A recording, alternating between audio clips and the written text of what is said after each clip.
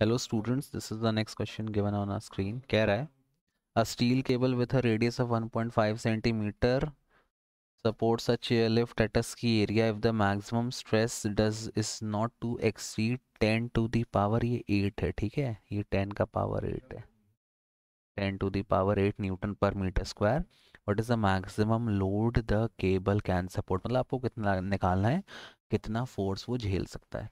सबसे पहले गिवन लिख लो.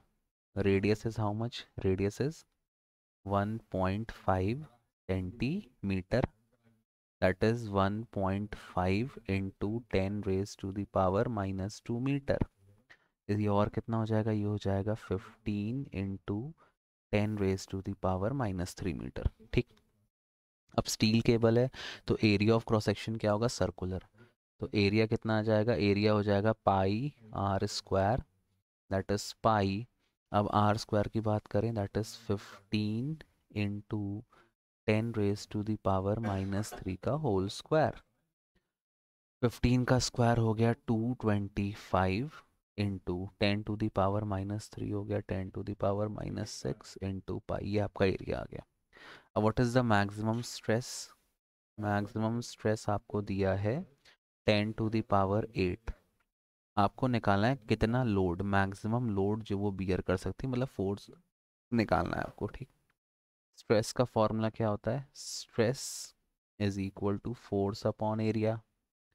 तो फोर्स का फॉर्मूला क्या हो जाएगा, force will be equal to stress into area.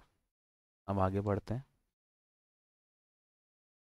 F will be equal to, stress कितना दिया है maximum 10 to the power 8, area कितना दिया है 225 into 10 raise to the power minus 6 into pi. ठीक. पाई की मैंने अभी वैल्यू पुट नहीं की है, इसको अपन सॉल्व करते हैं. ये हो जाएगा 225 इंटू, ये हो जाएगा 10 to the power 2 into pi की वैल्यू 3.14. एफ अब हो जाएगा F will be equal to, इसको अपन फर्दर सॉल्व करते हैं.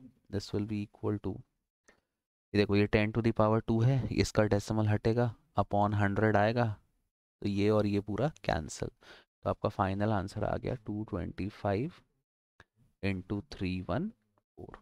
अब आपको इसको मल्टीप्लाई करना पड़ेगा, इसके अलावा कोई ऑप्शन नहीं है. 225 इंटू 314, ये आपका आएगा 70650. तो आपका आंसर आ गया 70650 Newton. This is the maximum stress it can bear. ठीक. I hope it is clear to you. Thank you for watching. Bye bye. Keep loving, keep supporting.